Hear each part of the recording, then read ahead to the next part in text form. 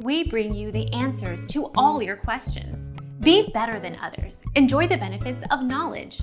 Accept the answers from us.